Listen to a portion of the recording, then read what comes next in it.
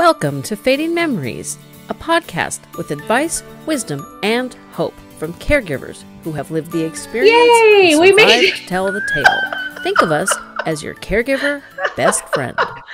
Two non-millennials trying to figure out technology. We did it! Woohoo! We got there. It took a while, but we made it. It's a good thing I started a few minutes before 1 o'clock. So, hey, Debbie, thanks for joining me. This is Debbie Compton from the Purple Vine, and I am Jennifer Fink of the Fading Memories podcast. And I decided to try something a little different. Different is good. Learning new things is good for brain health. So I think I stimulated a few brain cells today. Yes. Oh, whew, goodness, great. It's Friday. Wow. Take a breath. It's okay. We made it. Okay. And thank you for having me. You're welcome. Well, thank you for putting up with the, change of pace. Let's try something new that I have never done before. Hey, it's all good. I've never done a LinkedIn Live before either, so I was no help to you. But you know what? We just jump off the cliff and learn how to fly on the way down. It's okay. Exactly. Fortunately, we're not going splat today. That's right. So tell us about yourself, because I guess I'm going to have you introduce yourself to my people, and I'll introduce myself to your people, and then we'll go from there. Okay, that sounds good. Well, I am Debbie Compton. I'm the author of 9 books. I'm a 3-time primary caregiver, cared for my dad who had Parkinson's until he passed in his home, and my mother-in-law who had Alzheimer's disease until she passed in our home. And I'm still a caregiver for my mom who has vascular dementia, 21 years and going strong. And I'm a community educator for the Alzheimer's Association. I'm also a certified caregiving consultant and advocate. So I am here for all things caregiver. I am here to support caregivers in whatever way that they need, because I do not want them to struggle like I did. Well, that's kind of where I started. My mom had Alzheimer's disease for 20 years. My dad passed away in March of 2017, and he did 99% of the caregiving. He refused help from my sister and I, which was not smart. With his chronic illnesses and caring for mom, I think it just wore him 100% out, because he needed to go back on dialysis. He didn't want to do that. Long story short, I ended up being my mom, primarily responsible for my mom. And I would go and visit, and she would say, "So what have you been up to lately?" And so I would tell her, and I was smart enough. I'd had enough experience with her and in my research that I knew not to just blurt out like my entire to-do list or my entire calendar, because nobody really wants to hear that anyway. And she wouldn't have tracked with it. Yeah. So I would give my answer in little snippets. So it'd be like, this was in 2017, the before times. And so I would say, "Oh, it's Monday. I went to the gym and I did spin." "Oh, okay. That sounds good. So what have you been up to lately?" So we went around and around and around like this until I ran out of answers. And one of the things that I have kind of clued in on, discovered, not sure what the right term is that people caring for a parent have a really difficult time with the therapeutic fiblets, which I did and didn't. I knew my maternal grandmother also had vascular dementia, and sometimes she would remember that she hadn't seen her husband, my grandfather, for quite a while, and she would burst into tears and think he'd left her for another woman, which is really distressing, because 1,000% would not have been him. And of course, she was distressed thinking. So I knew, because my aunt had to learn the hard way, because she'd be like, "No, Mom, he died," which was not a better answer. That doesn't help. No, she had tears for a different reason. So I understood that there were certain things that was kinder to not try to remind them of reality. But with my mom, it was like, it's like, what am I doing? It's like crazy. So I literally, after about 20 minutes of being with her, I literally wanted to slam my head into the stucco walls outside, because we'd sit in the courtyard of the memory care home she lived in. And I thought, there's got to be a better way. And so I was trying to read books. I am a reader. I enjoy reading, but Alzheimer's books, a little tough. Can only read so much before you're like overwhelmed and kind of getting emotional feelings churning up. And I was doing deep internet research, and I tried all the things. So I did the music, take an old photo album and talk about the old days. So I brought a scrapbook my sister had made, pictures of her and I when we were children. Now, my sister looks more like you, dark hair, dark eyes, olive skin. Obviously, because we're doing this live and we're not just a podcast today, people can actually see me. I actually got dressed up. I'm wearing a dress in my office in my home. I know. I'm like, I'm sick of all my clothes and I like this dress, so I'm just going to put it on. It's very cute. You look nice. You. Yeah, my husband was a little shocked. It feels silly to wander around the house in a nice dress with no place to go, but whatever. I'm here. This is cool. Yeah. I go to the mailbox in a really cute shirt and blue jean shorts. Can't see what I'm wearing down here, just up here. Yeah, no, I go to our mailbox with 2 golden retrievers. I don't think it matters what I'm wearing. Nobody paid any attention to me. But anyway, so I'm trying to go through the scrapbook with her, and she does not recognize any of the people in the picture. She doesn't recognize her younger self. She doesn't recognize my sister and I. It was really depressing. It's hard. And so I'm thinking, all of this advice, all of this, do these things and you'll have these great visits and you'll resurrect old memories that she remembers that maybe I don't remember. And none of that worked. And so I was back to the old days. I was driving to the gym and I'm like, I need to find a podcast on caregiving because there's podcasts on everything else, including non-funeral homes. So there's got to be podcasts on caregiving. So this was in 2017, mid to late 2017, and there was one. And I'm like, okay, great. There's one. I like choices, but one is better than 0. Well, unfortunately for me, it didn't speak to what I was looking for. It wasn't my cup of tea. And having been an avid podcast listener since the beginning, since you actually had to listen to podcasts through your internet browser. Here we go. That thing, the thing that we're kind of on now. Okay. And being a photographer, so I had my poor computers streaming a podcast and running Photoshop. And if it had fingers, it would have been flipping them at me because that was a lot of processing power. So I kind of fell out of love with podcasts because they were a pain in the rump until podcast players came out. So I thought, well, I can't be the only caregiver who doesn't relate to this person's podcast, and they've been around a long time, and doesn't have the time.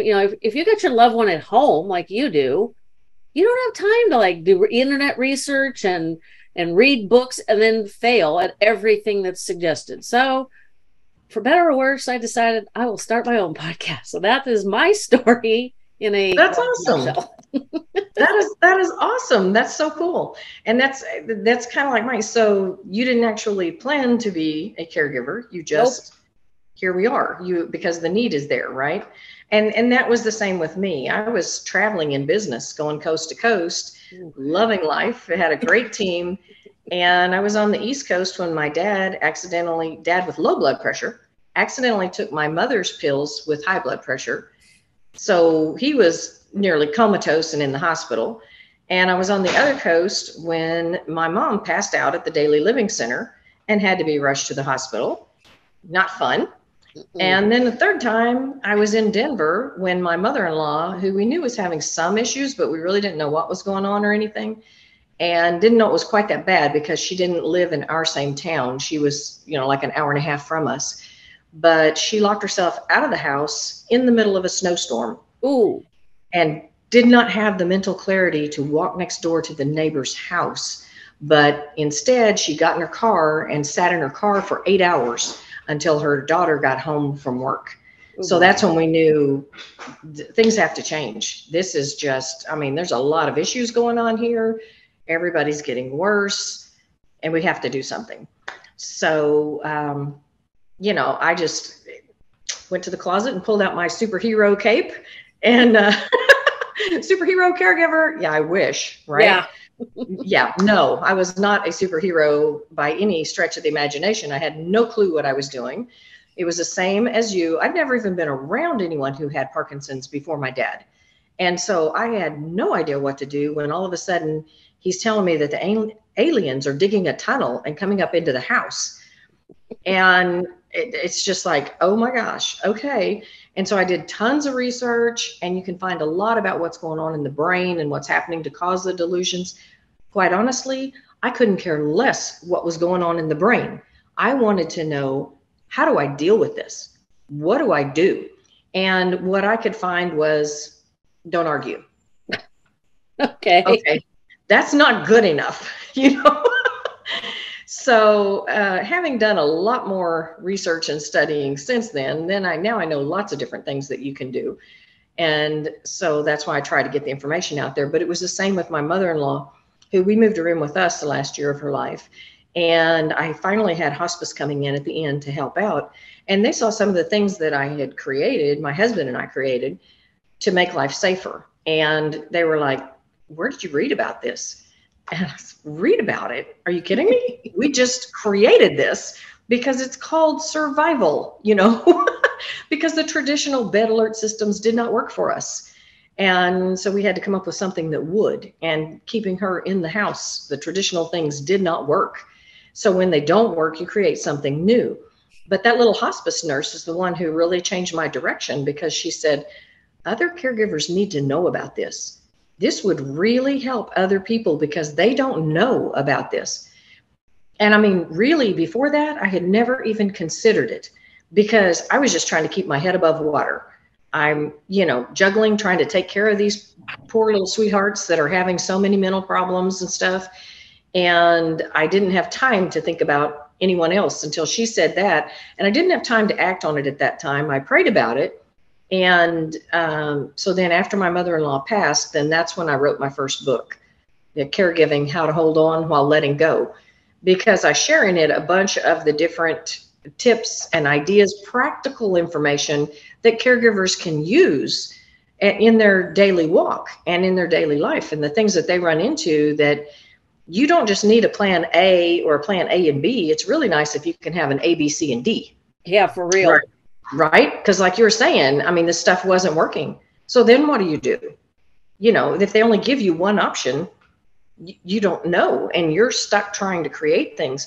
So my whole mission is empowering caregivers with the tools they need to live a safer and happier life. Which is important. I see a lot of caregivers, especially those that are caring for a parent, they're still trying to work. Because when my dad passed away, I was 50. The dog had died. My daughter had finally moved out at 25. Then my dad died. We had to put my mom in memory care. That was the first 3.5 months. It was March. He died March 2nd. We moved her to memory care March 16th. So whatever, that's 2.5 months. Yeah. We went through a lot at the beginning of 2017. And, I've had some recent conversations that I'm going to start bringing up this idea to people, because one of the biggest problems is there is no help. If you don't have the money to pay for memory care, or the social programs, I think is the right term to use. Daily living centers. Yeah, you're in trouble. And then of course, we've had 2+ years of like places are closed, places are open, they're closed again, and all of that confusion with, how do we protect seniors from, getting COVID, but also not isolating them. There's a whole mountain of research they've got there. Mm-hmm. But I think when somebody is diagnosed with any reason that causes a dementia, you should immediately be put into the palliative care program. And of course, everybody's first instinct is, well, there's no money for that. Well, yeah, that's true. But I think, and math's not my strong suit, but I'm good with dollars and cents, is the money that would be saved from people having to retire early and have less Social Security, and all of the economic factors that are involved, and not having to rush to doctors for all kinds of things, and not having all these trips to the hospital for various, holy cow, what the heck's going on kind of situations. I think that savings could then be transferred to palliative care.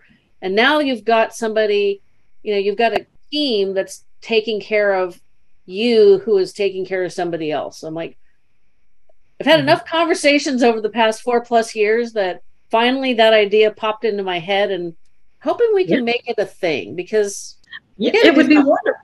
It would be wonderful because, you're in the doctor's office and you get that diagnosis and you're in shock.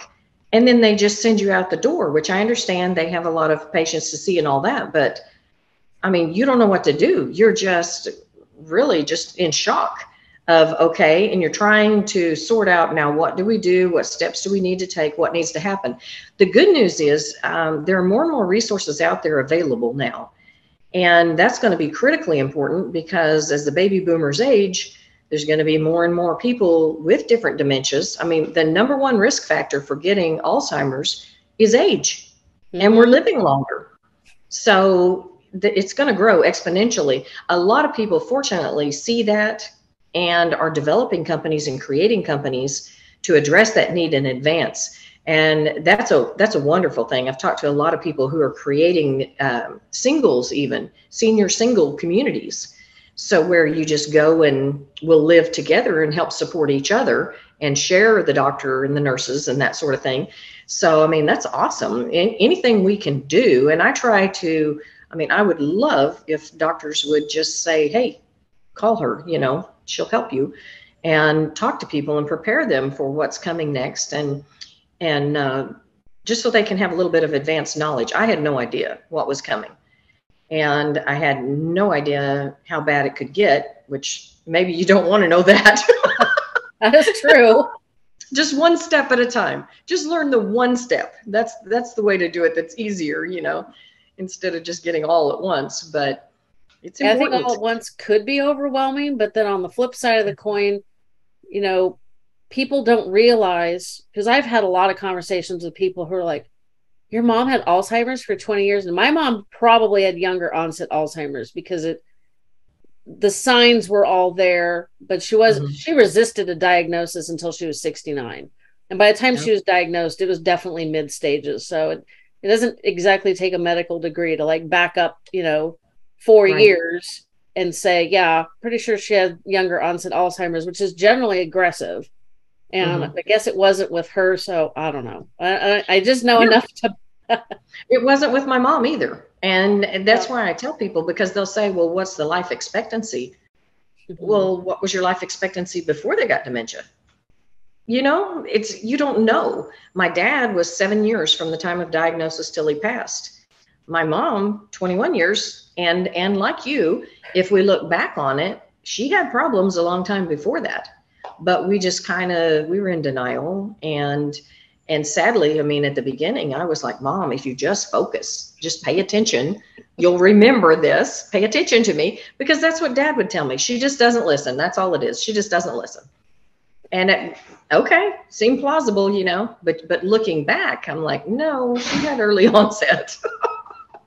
And we had a business together, and my mom started, it was infrequent enough, and she was like 52 and a half. So I'm 55. So thankfully I survived the 52 and 53 years. Of course, the pandemic started when I was 53. So that wasn't fun either. That was enough. I was like, there are days I look back on the recent past, I'm like, we've been through a lot in my household in 5 years. So I'm done. Like, okay, I just want like, I don't know. I want something. I'm not sure what I want. Smooth sailing for a while. Yeah, just it doesn't have to be perfect, but like, yeah, could we just dial back things and just crazy. But so she would start taking orders from clients with no due dates, no instructions, no any way of getting stuff done, and the client would show up the next day, and you'd be like, "Oh, sorry, hi." It's not done." And of course it happened to like the same client like 3 times. And it's like, she'd like step in the doorway and I'd be like, and she's like, again, I'm like, I'm sorry. And my mom always did it on Tuesdays, and Wednesdays was her day off. But it was really easy to dismiss because, it's a business. Maybe you need to use the restroom. Maybe the phone rang. Maybe the phone rang and somebody came in the door. Maybe, like stuff happens. Sure. Yeah. But it wasn't. Justify it. It started happening more often. I had a really good client. We had a photography studio and 1 hour photo lab. And I had a client, really good client, call me up. My mom was working on their portrait order. And this gal who is still, but for me at the time, a very successful real estate agent in our town, I pick up the phone and it was like F-bomb city. And I was like, whoa, first off, didn't know she talked like that. Secondly, what is going on that caused her to just, ooh. So basically she was giving my mom instructions. She had adult braces. She wanted them removed. That is not an easy thing to do in Photoshop. Apparently my mom's brain went, that's hard. We're not doing that, because it just kept not happening. And I guess there was other things. I finally got her calmed down, and I said, okay, so what is it that you've been telling my mom? Because obviously somebody else needs to know what's going on, because I'm not sure what's going on with her. I suspected, but I didn't want to tell other people. This was in the early 2000s, probably like, let's see, we moved to that location in 96. So it was between 96 and 2005, because they retired in 2005. So I at that point started like supervising. If I heard my mom shooting the breeze with a client, I'd like go up and say, oh, so what are we doing for Debbie today? And make sure somebody else had a clue. Yes. Yeah. And one day I always showed up first, even though my parents literally were 9/10 of a mile away. I was 20. I would show up first, get all the equipment running, get the whole place up and running for the day. I'm going through the orders that she had taken or somebody had taken. And it's funny how like your brain works, because we had employees and they would bust through, get stuff printed, and they'd put them in the work envelopes, and then they wouldn't like punch the wallets apart or cut the 5x7s apart and then bag them and put them in the pickup drawer, right? They would just get all the work done.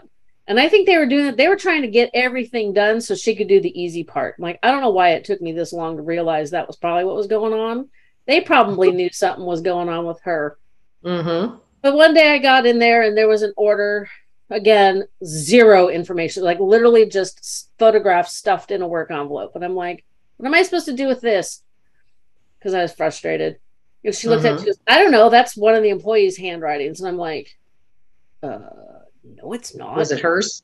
It was hers, and her and the employee. I mean, we're talking like if the employee was very loopy and my mom's was very angular, you could dash by, somebody holding up each person's handwriting. You could literally run by and go A, B, and be right 100% of the time. It was that different. And I was like, oh, crap.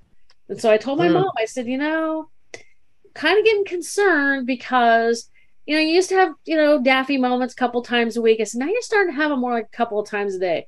And she looked at me and she goes, well, I don't want to end up like my mother. Turned around, stomped away from me. And I was like, well, whoops, this is a problem because murder's illegal. Although right now, murder would be a good option. Oh. So that is what we dealt with. And so it was like, so I had to come up with all of these stealthy ninja-y ways of coping with her denial, which right. Well, and that's the interesting thing too. Since I've studied the brain, now I know more from the other side of what's going on. I only knew what I was facing at the time, but with my dad knew something was wrong, and it really bothered him, and it stressed him out, and he would literally be like this because he's just the tension, and that made the disease progress faster. And that is why he went faster, because he was so worried about it. He was stressed about it. It bothered him. My mom, to give you an example of how she is, I had her in the doctor's office. We're sitting in the waiting room, lots of people around the waiting room. This was pre-COVID.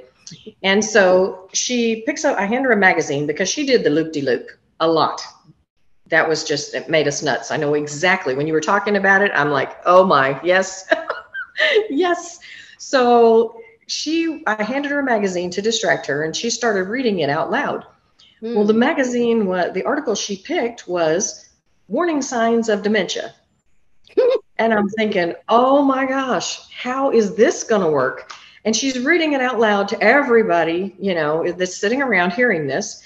And I'm sitting there going, oh, I don't know what I'm going to deal with. Is she going to be crying? Is she going to be angry? I don't know what's going to happen here. God help me. And so she finished through the article and she set it down in her lap. And I said, well, Mom, what'd you think about that? And she goes, well, thank God I don't have it. I was expecting to hear that she thought you had it. Yeah, I was just like, yep, that's good. That's good, Mom. Because it's important we don't need to add to the stress. As caregivers, we need to relieve their stress as much as possible because their brain is working so hard. When somebody walks into the room, you look up, you know who it is. Generally, let's assume it's a friend or a relative. But when somebody walks into the room, she looks at them. She's trying to decide who they are, if they're friendly or not, if she knows them or not, what's their name. And then they're talking and she's trying to understand, interpret those words. What do those words mean? Are they wanting me to do something? What's happening? There's a lot going on in their brains. They just really churn and churn. Because if anyone has dementia, that means that there are at least 2 places in the brain that are dying. Not just that they're shrinking, not that they're just having trouble communicating. They're literally dying. And so focusing more doesn't help. Trying to get them to memorize or learn something new is just an exercise in futility. And so we have to learn to live where they are. And if Mom says, look at those cute little monkeys in the tree. Yep, they sure are cute, aren't they? Well, let's go in the house, let's distract. Distraction is, man, that's like a number 1 tool because of the loop-de-loop you were referring to. Like I said, Mom was really bad about that. Well, I have 2 brothers and a sister, and we all handle Mom differently. And we all have different things that we do when she's in one of those modes. And so that's why I took those 4 different things and put them into the book, because that way you've got not just my way, not just, hey, this is what I do that works for me, because it might not work for you. And it might work for you today, but not tomorrow. And so I give you, here's how all 4 of us handle it, which my younger brother has the funniest way though. He buys Mom either an ice cream cone or a strawberry shake, which that's her favorite thing, is a strawberry shake. And then when she starts talking in those loops, he's going, eat your ice cream, Mom. Your ice cream's melting. Eat your ice cream. And so Mom gained some weight, but she's happy and he doesn't go crazy. So 2 out of 3 are good. The weight. Yeah, whatever. My mom would have gone. She loved the treats. She was a huge sugar fiend all her life. But the nagging or the reminding, she would have told me to drop dead. Yeah. Oh, okay. Yeah.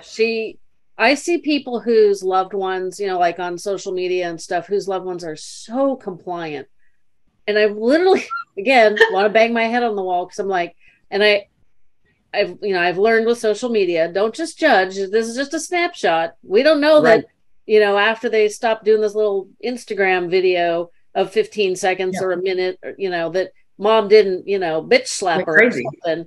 Yes. But I would comment like, wow, if I had done that with my mom, blah, blah, blah, and I would try to engage in a conversation of, everybody's different. That doesn't make what you're doing wrong or what I did wrong. So I never tried to criticize or anything, but there are just times it's like, if my mom could have just had half of that kind of compliance, it would have been really nice. Well, yes. And I can understand that. My mom is pretty compliant. My mother-in-law, however, was not at all. She had Alzheimer's. Now, her as a person, precious, sweetest, kindest little woman you would ever want to meet. She didn't raise her voice. She didn't yell at people. She never used bad language. She was a little saint. I mean, little saint. So it was pretty hard for the family to understand when I would send a group text and say, well, your mom just cussed me out, And they're like, no, that didn't happen. She doesn't do that. And I'm like, well, she just threw the dishes at me. She tried to throw my glass table in the floor. This is my happening. Mom was more compliant than that. Oh, she told me she would sell me, but she couldn't get any money for me. But the thing that caregivers need to take from that, laugh.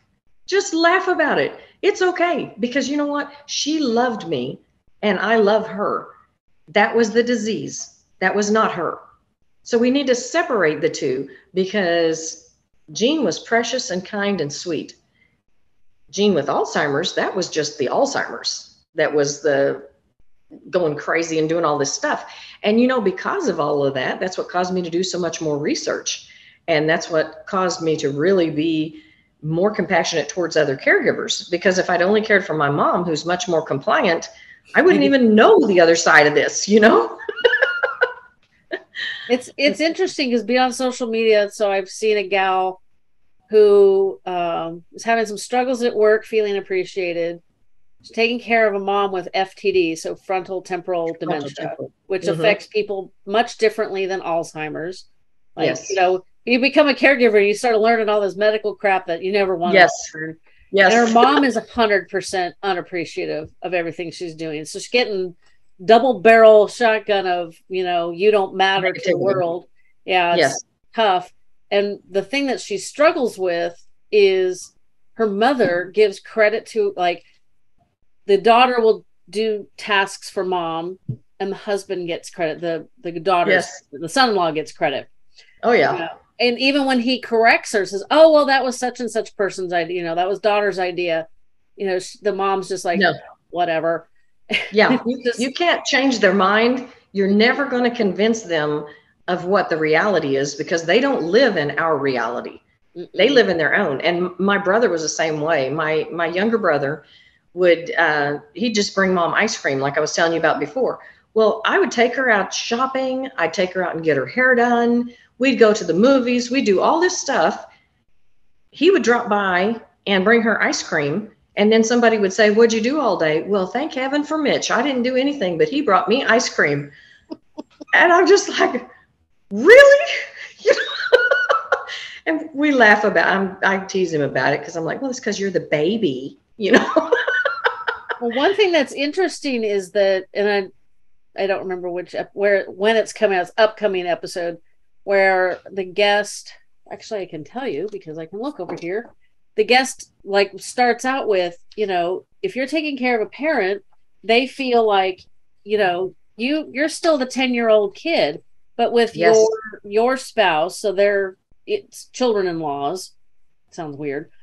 They never knew them as children, so they don't think of them as a child. So become right. It's very true because they get stuck in one slot, and if you're the child, you're the child. And well, until some days, like mom told a lady that we went to high school together last week. And so I was like, mom, how did that work? And she goes, I don't know. That's funny. Yeah, my mom thought I was her best friend. And she would tell all kinds of people. She would tell the caregivers, in the memory care residence she lived in, she said, she's my best friend and I've known her forever. And I'd be like, you think? And they'd laugh and I'd laugh. And then my mom would laugh just because I think everybody else is laughing. Yeah. It's like, she kind of felt like she had to, but it was also funny because everybody's kind of, tittering away. And it was crazy. But so my goal with my mom was to always give her as much quality of life, as much joy and happiness as possible, and not do anything that would prolong dying from Alzheimer's, because I see a lot of people who rush family members to the hospital. They rush them to the doctors, and the hospitals and the doctors are like the worst place for somebody with a brain disease because they don't know. There is no cure. So the doctor can't fix them. So you're basically wasting their time. It's very frustrating. I didn't have great experiences with my mom's primary care physician, I think because he was younger and I think he just got really frustrated that he couldn't do anything. And why are you here? Please go away. I'm busy. So that was the impression I was always getting. But you have your book. Sorry, go ahead. No, I was just going to say it's very hard and it upsets them, which can then make the disease progress faster. So I cut you off. What were you saying? I was going to say, you've got your books behind you, and there was a question I was going to ask, and then we went over on a side link. And so I always tell people, in the earlier stages of Alzheimer's, put a care team in place. I give recommendations on how to do that. This does not mean go out and rush out and hire, a caregiving company, because they're expensive, and you probably don't need one of those just yet. I tell people to this is advice I got from another podcaster whose family should have the EGOT award of family caregiving, because they did the best job I've ever had any kind of, information about. But they came together as a committee. They actually even wanted to make it like a legal entity, because they took care of grandma, mom, auntie, and then another. So the podcaster's grandmother had Alzheimer's, and when his grandfather got exhausted, he reached out to his children and said, you need to find a care home for mom. So they did that. The grandkids, who are younger adults raising their own children, they kind of rallied around their parents. So it was like multiple layers of support. Good. Mom, grandma's sister, who had never married or never had children, also got Alzheimer's. So they added in more family members. And what they did was, everybody said, this is what I feel like I'm good at and I can do. This is how I can help and participate. And, they didn't have to necessarily all be in the same town. There was lots of ideas. Well, that's great. One, if you've got that many people, but a lot of people don't. Some people don't have siblings. Some people have siblings that don't want to help. So I always tell people, this is my how to put a care team in place suggestions.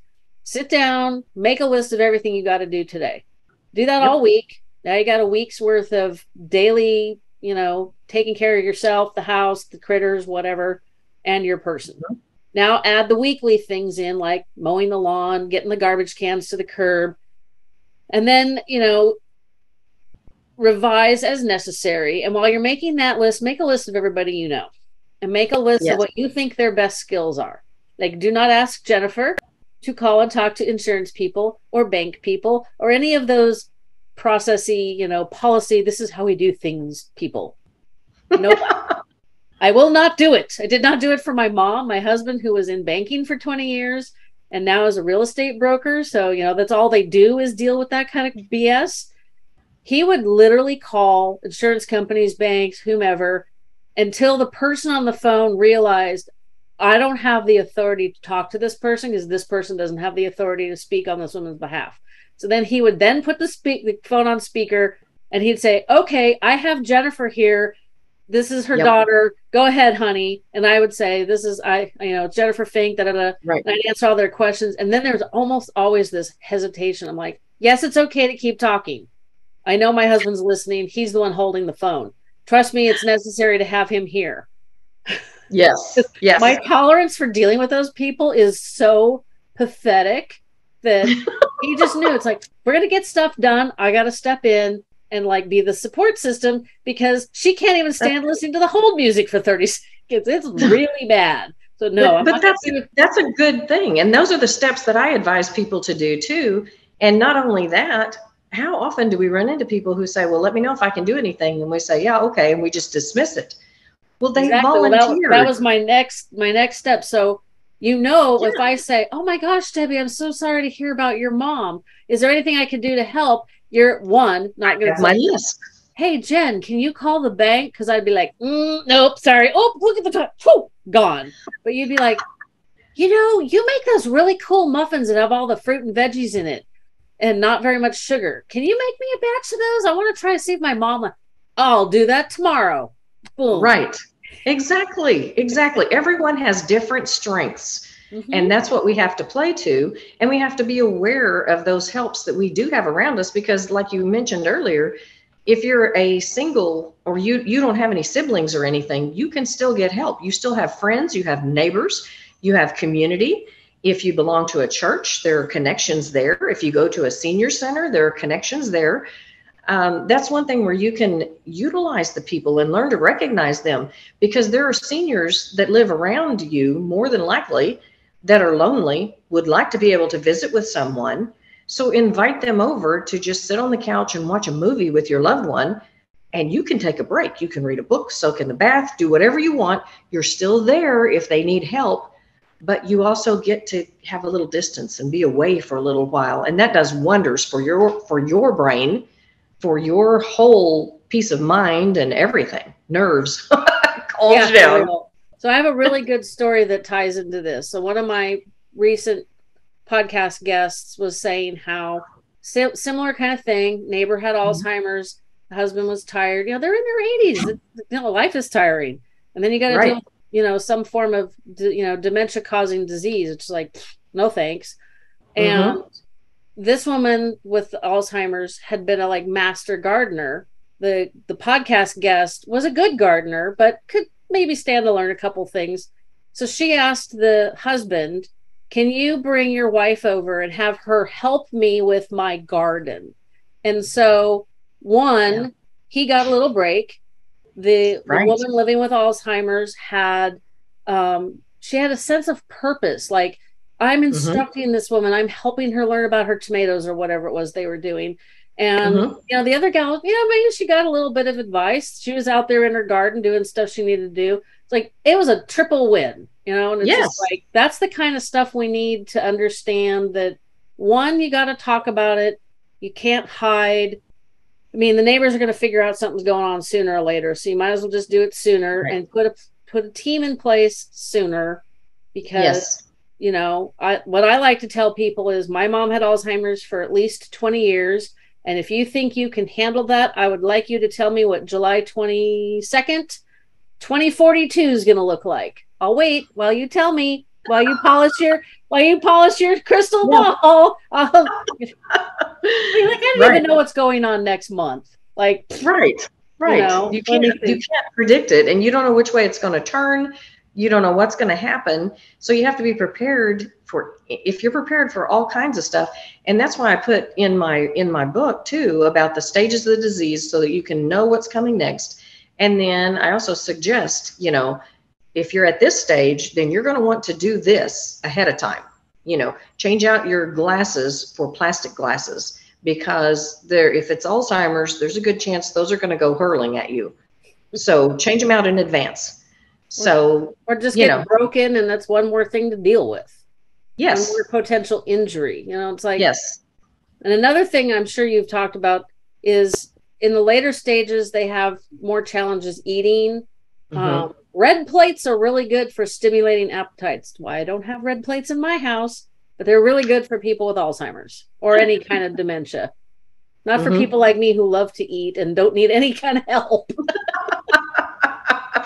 Well, there's just so many things. Yeah, it's hard to get it all condensed, and especially, I try to just throw out there as much as I can. I don't know, specific needs of what the folks need at this moment. So I'm just trying to cover. I know wandering can be a big issue for people if you've got someone that's getting out of the house and all that. And so there's a lot of different things that you can do there. But a really simple one in the very beginning is just put away coats, purses, keys, get those things put out of sight, because if they see it, it triggers that go response. I need to go. And try not to argue, because when they're saying, well, I ask mom, where do you want to go? Well, I want to go home. Okay, if I look around, I'm like, well, mom, we are home. That doesn't help anyone. Mm-mm. So instead, it's like, okay, well, I need to fold these towels and washcloths. Can you help me fold these? And then we'll go. Well, okay, I can help you. So she goes and helps me. Well, we haven't even started until she's forgotten about what it was that she wanted. So just don't argue. If you can, agree, unless it's something where someone's going to get hurt or it's illegal. Even then, I might agree and just distract them. After we do this, can I do this first, and then we will. That way, they're happy, and you just get past it. And the other thing that I learned and I try to pass on this knowledge is the quote, wanting to go home isn't necessarily a physical location. It is Right. a feeling of familiarity and comfort and Yes. all of these things that even if you took them back to their childhood home and it looked like it did when they were kids, which the chances of that are slim to none, that Right. still might not satisfy that need. And so what you Right. suggested is also what I learned. Thankfully, my mom never pulled any of that. It was really, and she lived in her house literally like 2 months shy of 47 years. When we moved her memory care, it was not easy. It was not fun. It took her about 6 weeks to get acclimated so she didn't act like a hostage being rescued from the gulag, which that was, oh, it was atrocious. I tell the story sorry. how, like, literally she'd wail and scream and cry when you'd come and visit, and you'd be like, well, I'm here, I'm done. Like 5 minutes and I'm out. Because it was so difficult. And then one day I showed up, she's following another resident down the hall for about 9 months. The first 9 months my mom was there, there was always these ladies had to use the phone. I gotta get to the phone. Where's the phone book? And I was like, and I'm trying not to laugh because I'm like, like I'm a Gen Xer and I don't use the yellow pages. So like this is just, this is not necessarily a generational thing. This is just life has moved on. We don't use we don't do yellow pages anymore. Right. She's following this gal down the hall who was just like had to call her son. It was like there's always this like fight, defiant. It was never like I could use the phone, please. No, it was always anger. So it was just weird. They were frustrated about something. And my mom's following behind this lady and she sees me and she goes, oh, hi, follow me. I got to help my friend. And when I heard that word friend, I dang near burst into tears. It was like Ed McMahon, the California lottery, and jewelry store said, here's a bag of diamonds. You've won the jumbo lotto, which I think now is up to like almost like $1 billion or some insane amount of money that like I'd like to play, but I know I won't win. So it's okay. It was just the relief. And it was like, and that word friend. I mean, sometimes I tell a story, I still tear up because it was just like, oh, it is because then she's okay. She's accepted it. She's going to be fine. And she totally forgot about her house because then it was always, I need to go back to my room. It actually isn't crazy, but I would take her. My mom's name was Diane. She befriended Diane number 2, and they befriended Diane number 3. Nothing confusing about that. Yeah, so we had Diane, other Diane, and other Diane. Oh my. And the second Diane she was really gregarious and really fun for quite a while, about a year and a half. Yeah, my mom was there 3 years, so she was there about a year and a half. And I would take them out. We would go get Subway sandwiches, drinks, and we'd go back to my hometown where they had a splash zone in the park. I mean, there was one day we had lunch and the temperature's just going up and up and up. And I'm like, and I like it really warm. And my mom likes it hot. And I was like, dang, I hope these ladies are going to want to go soon because I'm dying out here. It was just so like, it's like, okay, well, it's 105. No wonder I'm getting a little uncomfortable. Oh my goodness. And they're just watching the kids and talking about the kids and da-da-da-da-da. And then my mom looks around and she's like, I don't think I know how to get back to my room. I'm like, that's my cue. Time to go. To the air-conditioned car. Yes. And people were like, you take 2 women with Alzheimer's out? I'm like, yeah, they talk to each other. It's much easier. I don't have to deal with them. Oh, yeah. Yeah. I thought it would be a great idea to take my mother-in-law with Alzheimer's, my mom with vascular dementia, to go to the doctor at the same time. Oh. Because neither one of them wanted to go, though. And when I would take one, I'd hear it all the way there. Where are we going? Why are we going there? I don't want to go there. I don't need to go there. Just nonstop, constant. So what I did was I went to my mother-in-law and I said, I need to take mom to the doctor, but she doesn't want to go. Can we act like it's your appointment? And she said, okay. And then I went to my mom and I said, I need to take Jean to the doctor and she doesn't want to go. Can we just act like it's your appointment? Okay, yeah, I'll help it. So they were great.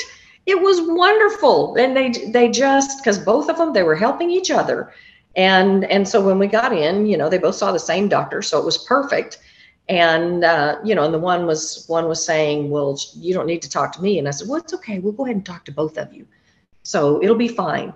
So they did. And they took them both around to get their blood drawn. And I took a picture of them. And then I posted it on Facebook and said 2 for 1 at the doctor's office. Love it. I was just joking. And somebody was like, really? I actually took mom and other Diane to the regional park where they literally talked about this steep path. It wasn't an official path, but it was like a path that people had beat into the side of the hill. And it was next to this beautiful oak tree. And they were talking about how they didn't think they could get up and down this path. And I'm like, no shit, you're not getting them down. You're not. I'm not going to be able to do it. I mean, it was it was probably about this kind of degree angle. And so then they talk about, well, if the kids were there, and I mean, they just went round and round and round for like 40 minutes on this freaking path. And I'm like, ugh, there's not enough Wi-Fi out here to answer emails, dang it. So I just like wandered around and took pictures, with my phone of the flowers and the fauna and whatever, was interesting. Time of day wasn't great for lighting, but I was doing my best to entertain myself and keep an eye on the two of them. And so I was retelling this story, and somebody's like, you didn't leave them there? And I'm like, yeah, the Rangers knew we were there. So they knew what my license plate was. I have a personalized license plate. Wouldn't be hard to remember. So it was just like. And how great is it though? Because they got to have a different scenery. They got to see something different. They got to enjoy life. I mean, that was wonderful. That's a perfect thing to do. Just the park is great. I would take them there all the time when the weather, depending on the weather, but when the weather was nice. And of course, sometimes I'd be wearing just a little sleeveless top and shorts, and they're wearing, sweaters and long pants, and still, ooh, it's cold, But that's okay. They love watching kids. They love being around the kids. Yeah, other Diane went down the path of getting really paranoid. And my mom started separating from her, and then other Diane's daughters moved her out. So my mom would hang out with other Diane, who in the beginning, I thought she was a resident's family member. I mean, hair done nice, makeup. I mean, she looked better than me half the time. And she started getting, where they don't notice that their hair needs combing, or they put their lipstick on weird, or, like, I don't know what's with old ladies and orange lipstick, but it's red. Like, yeah, my mom has to have red. Yeah. Oh, well, that's at least better than orange, but still. So, and she went really quick. And so my mom was like, I'm not dealing with her anymore either. But I took my mom out as often as possible, anywhere there were kids. We went, there was one time, Mom, and so other Diane, she's like, I haven't had lunch. And I'm thinking, yeah, that's baloney. I really want a hamburger. I'm like, okay, let's go to McDonald's, thinking, they had the play zone again, pre-pandemic. Yeah. Well, unfortunately, there was 0 children there, and the benches were really hard. So all I got to hear, they wolfed down the burgers and then bitched about the chairs. The benches, they were literally flat wood. They were not comfortable. So that wasn't a successful day, but we would go. There was 2 regional parks, one with a swimming hole. There was lots of parks, and California is like park crazy. And, I would just take my mom, and she'd sit on the bench and watch the kids, and I could answer emails or put my head back and just listen to the sounds of kids playing and birds chirping. And it worked out pretty well. And when she fell and broke her leg, March 8th, 2020, I was like, okay, not great, but now she's going to be in a wheelchair, so I'll be able to get her from point A to point B in a reasonable amount of time. And I know how to transfer somebody in and out of the car in a wheelchair. So I was like all prepared. And then everything shut down for the pandemic, and I didn't see her for 2 weeks. And they called me, and thankfully when they released her from the hospital, I managed to set up hospice. Thank God it wasn't any later in the month of March 2020, because it was challenging enough then. And so there was extra eyeballs on Mom, but yeah, breaking her leg was not, it was the last straw for her body. They called and said, well, Mom's not doing so great. We think she'd do well with a visit from you. And I was like, oh, thank God. Because I'm terrified that she's going to forget I'm her friend. And then we're going to have more problems. And the reason she fell and broke her leg is because she was, not fighting with the caregivers, but she was resisting them helping her. She jerked away from them and slipped, and they don't admit she jerked away from them, but I'm like, I've known her for longer than you did, so you can tell me that she just slipped. It did not happen that way, but I didn't blame them. It was not their fault at all. And I went Monday, March 30th, and I saw her, and I was like, nope, this is not going away. I think it's going to go. And so I was like, do I talk to her like I'm her friend, or do I talk to her like I'm her daughter? And so I just said, it's okay. Everybody's going to be fine. You did a great job. We all look at everybody's successful and happy. And I must have talked and cried for 20 minutes. and she passed away the next day, which thankfully was 1 day shy of the rent and care fees going up 25%. Oh my goodness. Wow. Like, I think she had a moment of clarity where she was like, let's see, I'm bedbound. I'm gonna have to use this damn wheelchair thing. My rent's going up really crazy. There's this virus thing going. I'm out. Check out. Yep. Oh. No late checkout for her. And and it was hard to lose somebody during the pandemic because you didn't have any of the support mechanisms, especially April 1st, 2020. The rest of the world's going, oh, what the heck is going on? I'm like, oh, your mom died? Sorry, but it was just, it was 100% different than when my dad died. I'm sorry. That's hard. That's hard. And it actually has taken longer to process because sometimes stuff creeps up, and it's been 2+ years, and now stuff's creeping up, and it's like, oh, okay, this is interesting. Let me deal with that feeling. So, really well, when my mother-in-law passed here in my house, it was really peaceful. She had kind of gone comatose, but she would still react a little bit, just a little twitch or you'd see the little edge of a smile or wiggle her hand or something. And so we put all chairs in there all around the room, and the whole family would gather, and we told stories, and we laughed, and we sang songs, and it was a wonderful time. It was a very peaceful time. And I think it just eased her transition. And we'd been doing this for a couple of days because she was lingering on, and then some of them decided to go to the mall and do this and that and the other. And so the big crowd left. And when the big crowd left, then she just went ahead and was gone. She's like, oh, good. These people are gone. I can finally deal with my leave me alone so I can rest.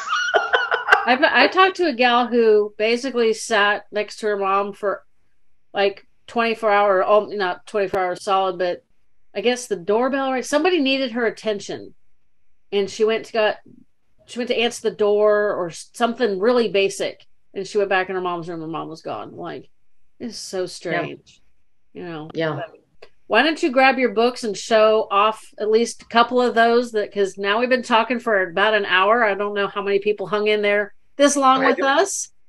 I don't know. I hope they did. I can't see, and I don't see any comments or anything, so I'll have to go back and check the LinkedIn feed. And if people have questions or anything in there, then I'll be sure and type some responses. But this is the first book that I wrote that's called Caregiving: How to Hold On While Letting Go. And that's me and my mother-in-law in my backyard because she loved to garden. And this is an excellent book for caregivers because it tells you steps and stages of the diseases, a lot of different ways to handle it, practical information that caregivers need. And if you're thinking about calling an assisted living, it's got questions that you should ask, a nursing home, all these things, questions that I didn't even know I needed to ask when I was in the situation. So I put all that in there.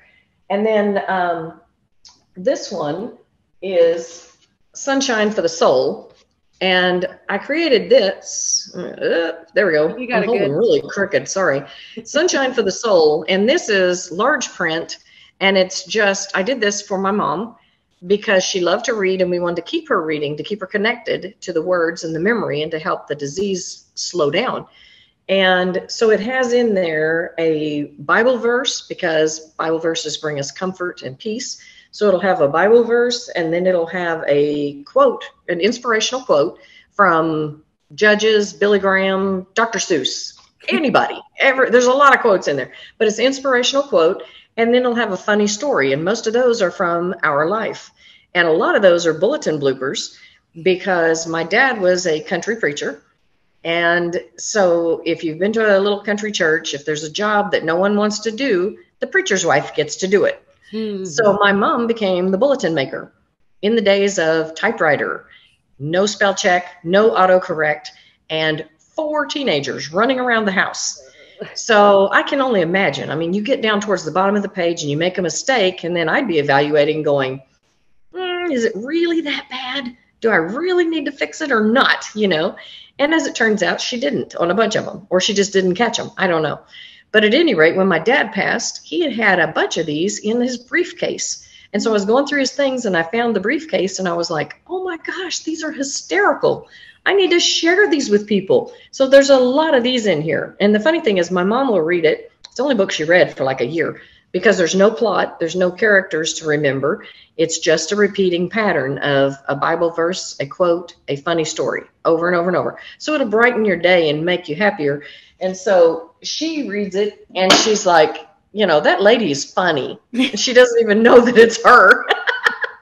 And so, and my funniest, the one that I love the best of that, she just messed up one letter in singing. She forgot the first G. And so it says, if you enjoy sinning, join the choir. That's excellent. I thought that was pretty awesome. And then I was coloring with Mom at the Daily Living Center, and she colored this little dog blue, and this woman started yelling at her. And I was just, oh, you know, it's like, back off my mom. But she had her own set of issues, right? And so I couldn't really say anything.